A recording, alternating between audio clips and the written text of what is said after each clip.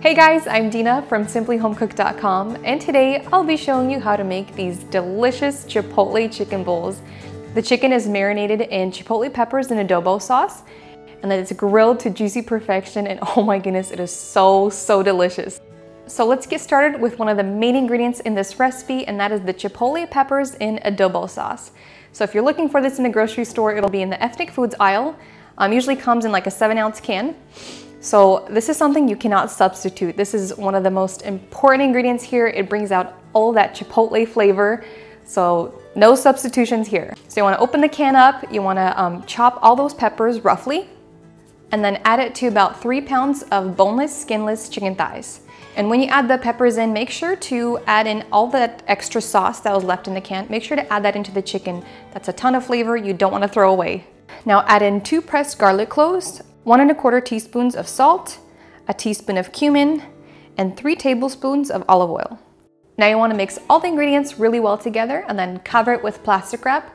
And then you want to let it marinate in the refrigerator for at least 2 hours. Once the chicken has been marinated, grease your grill and bring it up to high heat, and then grill the chicken about 4 to 5 minutes per side, or until the chicken reaches an internal temperature of 165 degrees Fahrenheit.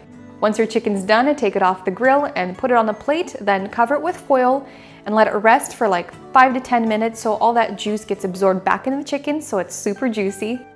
So while your chicken's resting, you can cut up your avocado. I cut mine into like 1/2-inch cubes. And then now you can take your chicken out and start chopping it up into tiny cubes. I mean, you can really chop it into whatever size you want. I like mine in like tiny cubes.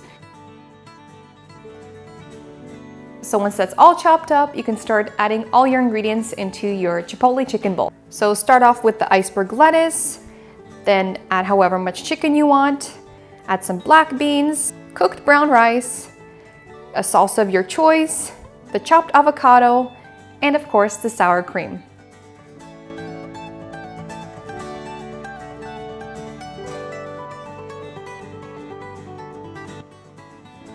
I hope you guys enjoyed watching this video, and if you did, please be sure to share, like, and subscribe to our channel so you guys never miss out on any of our new recipes.